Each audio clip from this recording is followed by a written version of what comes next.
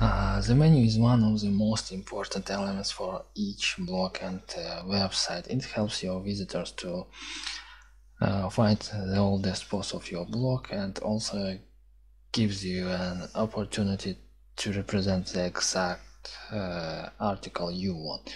So in this video I will show you how to add into your blog a horizontal drop-down menu with responsive design and some search function.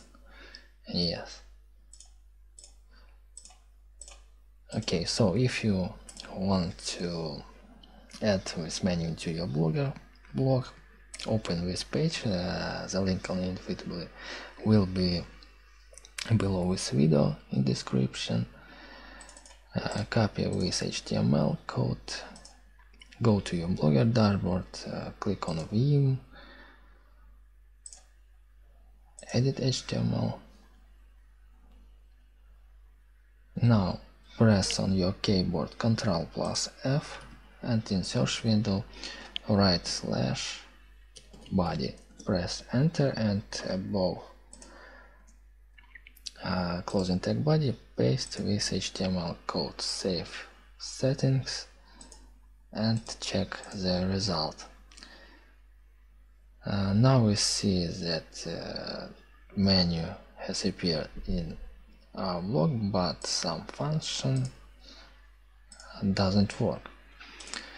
To fix it, we need return on this page, copy this jQuery code and turn back into HTML editor. In search window write /head, press enter and before closing tag head paste this jQuery code, save view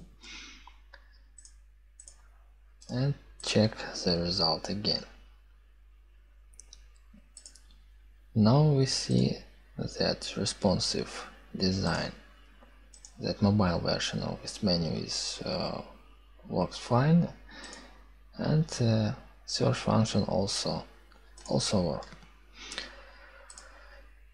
So how to customize this menu?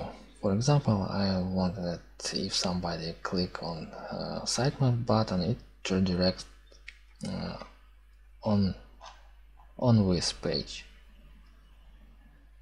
So I copy the URL link of this page. Now we need to find HTML code of this drop-down menu. For example, write in search window sitemap. Press enter. Okay. Instead with lattice paste the URL, save vim, go to your blog, reload page and try to click on this button. Okay, it works fine. Okay, now if you want to add some more buttons in this menu, also find HTML of it. For example, I need to add some more simple buttons. Copy this code and paste it just after this sitemap button or somewhere after closing tag li. For example, between portfolio and work. Portfolio and work. Okay, change name for sitemap 3 and sitemap 4. Also, if you want to add more drop-down buttons, for example, work button,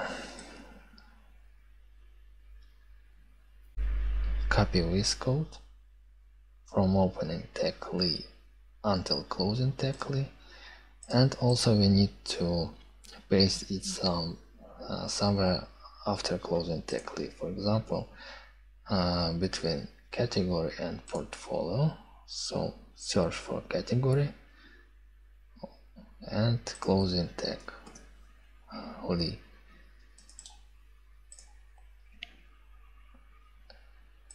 Change name on work 2.